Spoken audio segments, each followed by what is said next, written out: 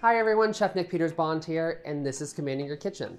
On today's episode, we are making barbecue ribs indoors. Yes, that's right, inside. And we're gonna be using two of the most widely spread pieces of equipment that I've seen in a while. It is the air fryer and the Instapot. This is a 2-for-1 recipe.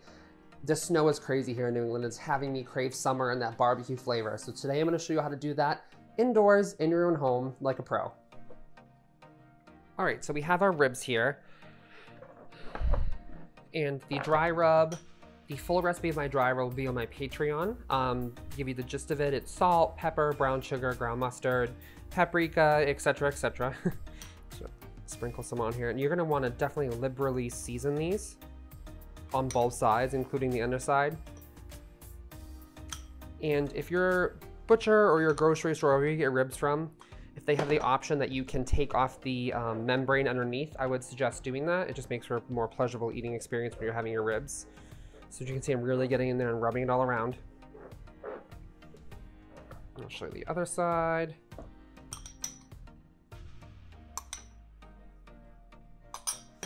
And so that amount of rub is probably perfect for these 2 racks of baby back ribs.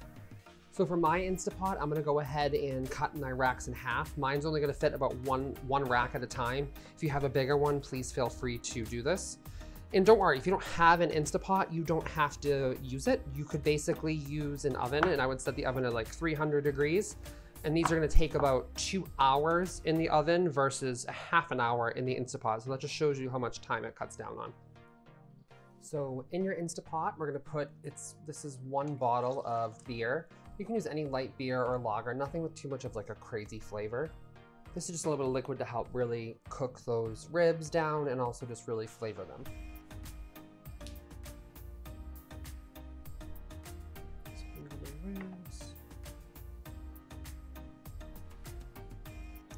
Put the ribs in, you're gonna close the lid and turn it on for a half an hour on high pressure on your Instapot.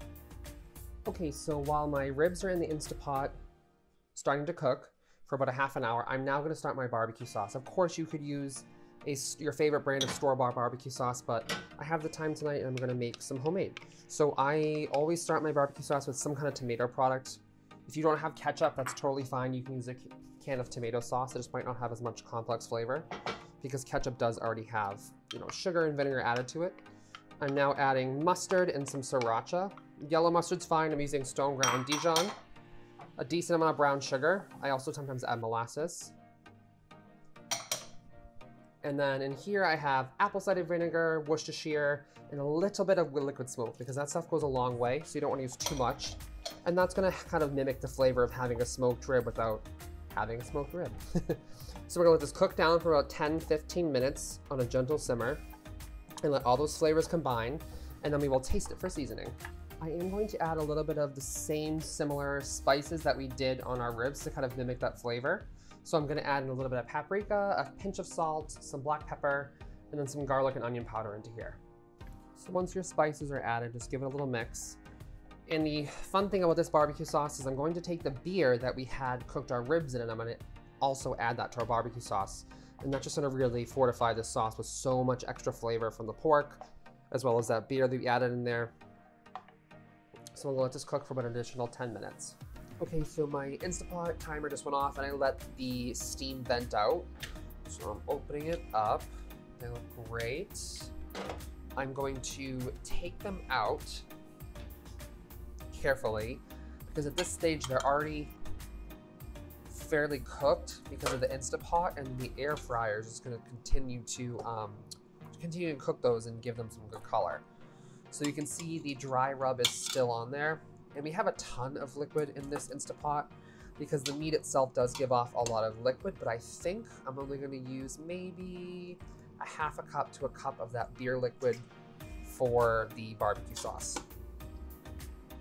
So I added about a half a cup of that pork beer liquid that we had inside of our Instapot. I'm just mixing that in and I'm gonna baste these ribs just a little bit, and I'll probably end up leaving some barbecue sauce on the side as well. So I'm gonna baste them, and then once they get inside the air fryer, they're gonna be so caramelized and You're gonna think that these were on a grill or these were like under your broiler. You were waiting hours for these ribs, but in reality, 30 minutes inside the Instapot, and then an additional 15 in the air fryer. And the air fryer is just gonna caramelize all those sugars in that sauce.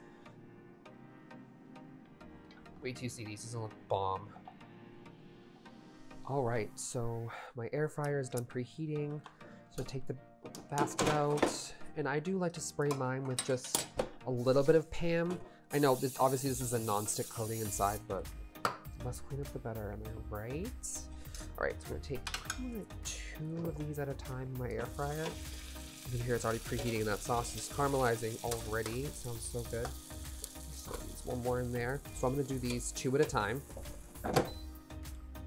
And so we're gonna set this for that temperature is gonna be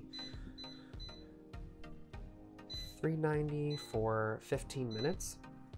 And that's gonna be perfect. The ribs will then be falling apart tender. The barbecue sauce will be caramelized. They'll be like lacquered on there. It's gonna be awesome. All right, so this is one of the half racks that we've taken out of the air fryer. As you can see how like lacquered that barbecue sauce is on there. I took mine out halfway through cooking and I added some more sauce to it. Just kind of like a layer that on there so you can see the ribs are falling apart. They're so tender, but they still stay in that bone so you still can be able to take a bite into that. Wow, these are so tender. And that was what, half an hour in the Instapot and 10-15 minutes inside the air fryer, and you have perfectly cooked tender ribs, homemade barbecue sauce. All right, guys, so that is our barbecue ribs indoors in an air fryer and an Instapot. I'm telling you, you saw how tender they were when I cut through them.